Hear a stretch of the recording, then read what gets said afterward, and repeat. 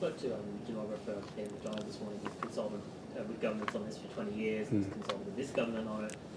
He says that you're joking if you're telling people that taking 15,000 people a year out of Sydney and Melbourne is going to make their commute less congested or ease congestion on the roads.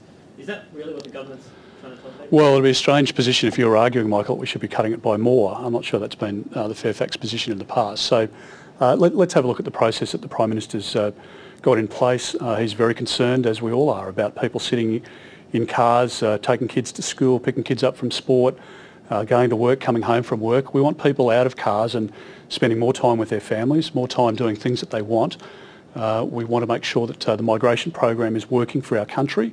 And, if you look at Sisto, whose funeral it was today, the tragedy of his loss of life is have been remarked on by many people today, and obviously everybody mourns his passing. But his is an amazing story of migration to this country, working hard, providing for his family, being a cherished part of the Melbourne community. And you contrast that to the migration story of some others. We should be bringing in 1,000 of the people who are doing the right thing and reduce to zero the number of people that we bring in who are doing the wrong thing. So I think the Prime Minister's spot on with the remarks that he's made last night, and the migration program in our country needs to work for us. We need to recognise that there are different demands and pressures in Sydney and Melbourne than there might be in South Australia and WA, particularly if the economy in WA is improving and the resource sector means that they can't fill those jobs with Australians. So